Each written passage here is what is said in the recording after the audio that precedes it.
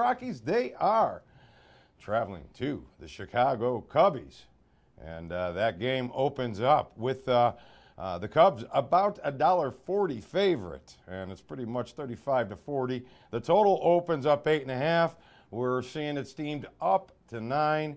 We have wind going to the southwest, 7.1 miles an hour. So you know, even though it's not the south-southwest, it's southwest, and that's good enough to get a little steam on the over. So a little action on that. So 8.5. $1.23 a pinnacle right now. I jump on that because that is the best price in town, and we are seeing 9 overs out there also. So get on that over as quick as you can. While you do that, let's take a look at the Rockies. They're 4 out of their last 5 meetings. They have beaten the Cubs, but they are 10-22 their last 32 in Chicago. They're hot right now, 5 straight wins for the Rockies. 17-42 on the road, though, versus a left-handed starter. 2-5 their last 7 versus a lefty overall. That will keep me off the side on the game. Marquez is 4-1 for the Rockies, his last 5 starts.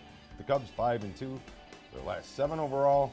And one of the best home teams in baseball, 52-24. So I will not be betting against them today. I don't see too much value in the dog against the Southpaw, but I do see a little value in the over as 7-3-2 for the Rockies, their last 12 road games. We talked about the win, but the Rockies with the left-handed pitcher, though, 7-1 to the under on the road, 13-6 their last 19. The Cubs at home, we know, over 19-7-1, but 9-2 their last 11 versus a righty to the under. So Cubs on an under run, 9-3 their last 13. But we got the umpire with Bellino on the mound, 8-10 to the over, his last 5 Friday events behind the plate.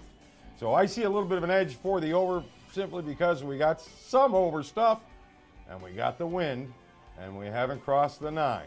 So if you can get the 8.5, I see a little bit of a value in there. Not a huge play, but something to keep you busy on a Friday afternoon before the big action gets here. So next game.